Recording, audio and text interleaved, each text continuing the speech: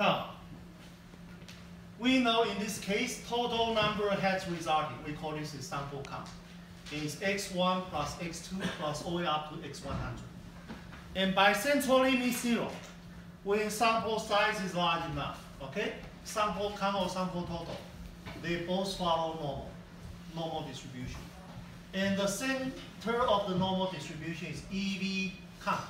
EV count is average of the box times n, number of drawers. Average of the box is 1/2. Number of drawers is 100. So 1/2 times 100. This gives what? 50. When you flip a fail coin 100 times, you expect to see 50 heads. That makes sense, okay? And what's the probability we're looking for? We look for what? The sample count is between 45 and 55. From 45 to 55, okay? In order to find the size of the shady area, we need to standardize what? X, or you standardize sample count. How we standardize something? Well, the variable subtract by its what? Average, divided by standard deviation. Is that okay? So EVX is what? Well, X is count, right? EVX is EV count. SEX is SE count.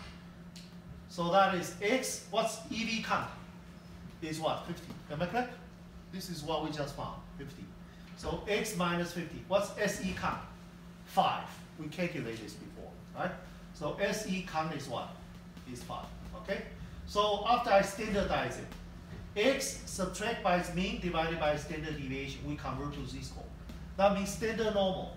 Well, 45, you subtract by 50, divided by 5, that's minus 1. In 55, you subtract by 50, divided by 5, is 1. So X between 45 and 55 convert to z-score between minus 1 and 1. Is that okay? So you look for what? Probability that z-score between minus 1 and 1.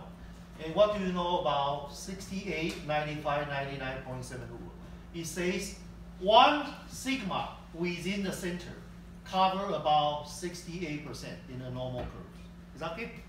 So the answer we're looking for is roughly what? 68%. Okay? This is what we call central limit 0.